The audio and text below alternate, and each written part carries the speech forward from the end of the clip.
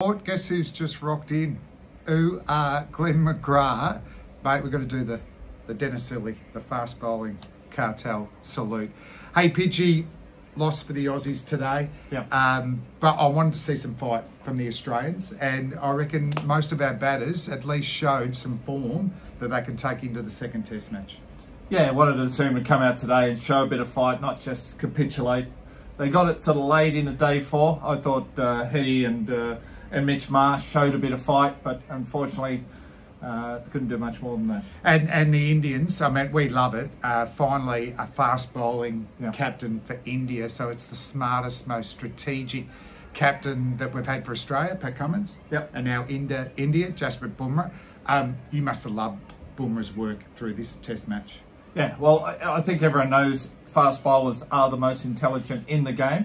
It was good to see 2 of them out there performing their artworks. Yeah, Bumrah, unbelievable. He's just a quality bowler.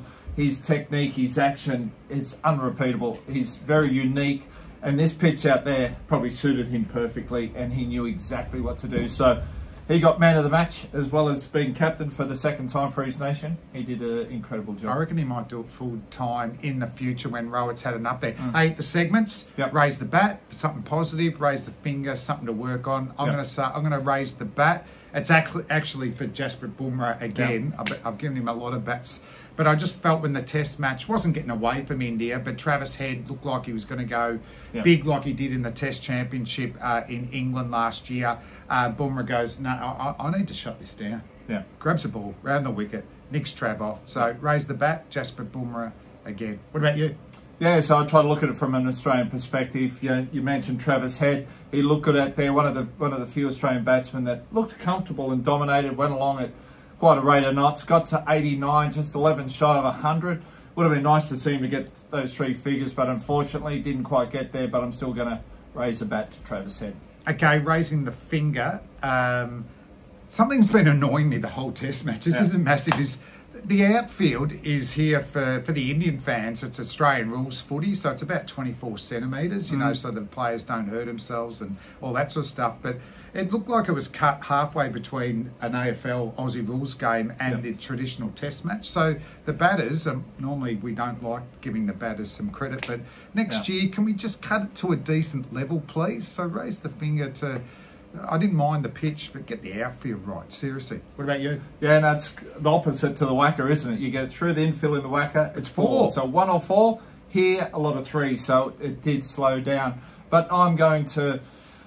Today, I just wanted to see the Aussies fight and take it into day 5. Unfortunately, they couldn't do that because India played so well. So I'm going to raise a finger to the Aussies not quite getting to day 5. Yeah, fair enough. Actually, I've got a retrospective raise the finger to every Australian selector. When this guy was playing, you should have captained Australia. Look what Bumrah and Cummins are doing. What could you have done?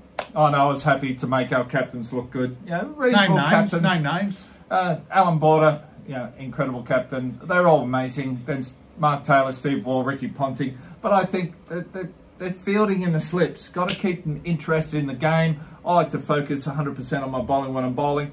Might as well give the batsman something to do. And that's why we went with the batsman for a captain. But obviously this test shows just how good fast bowlers can be. The fast bowling cartel, we're just word manipulating there. But Pidgey, overall, well done to India. That was a professional performance. Spots are up for grabs too. They're injuries, and most of their players played like that. For the Aussies, I like today a lot more, but we're going to need 5 days of that in Adelaide, aren't they, if they're going to turn this around and win the series? Oh, exactly. I think the Australians might have been a little bit complacent from lunch on day 1 onwards. They basically knocked India over cheaply. Thought it's just going to happen again. New Zealand knocked them over, beat them 3 times at home, which is unheard of. And maybe they thought it was just going to happen. And in the end, India bounced back and, Australia go 1-0 down. So I'll probably have to change my prediction now. What are you going? It can't be 5-0 anymore. I'm going 4-1. So still positive though. Well done. Hey, thanks for joining us, the Bowlology Report. Pidgey, let's just get this out. All right, we'll see you in Adelaide. See you then.